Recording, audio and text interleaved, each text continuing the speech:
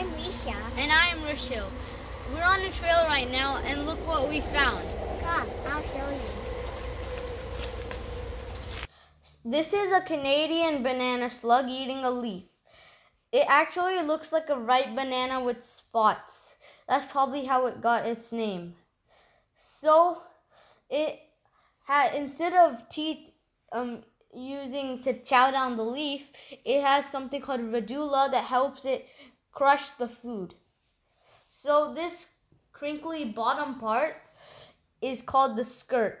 The skirt covers its 1 foot, and the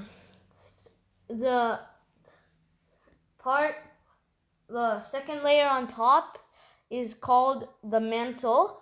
The mantle has holes on the side that allow it to breathe. It has 4 antennae. The 2 on the top allow it to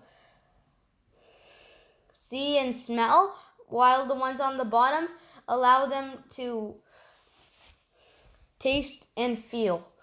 So it can actually elongate and go like flatten itself to go inside small spaces, and some species of slugs, such as the tail dropper slug, can actually amputate their tails.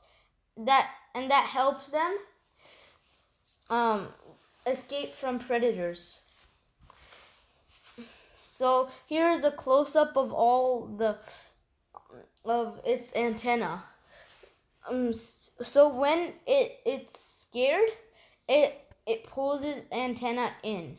So here the mantle is clearly visible, and this one is actually more yellowish than the first.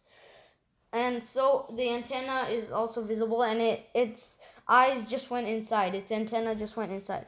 So here, the white stringy stuff that's coming out of the back of the slug is actually slime. The slime helps it move on the ground, and it also protects them from enemies. Did you know that the slug only has 1 lung? So you can only see the top 2 antennae. This is a California banana slug. Do you see that there is no spots? It's just bright yellow. This is a black slug. It is generally one of a banana slug, except it has the same features as a banana slug, except it's black. It's deep black. A group of slugs is called a cornucopia, and here I see a cornucopia of 8 slugs. How many can you spot? Leave your answer in the comments below if you like. Thank you for watching this video. We had fun making it. I hope you liked it.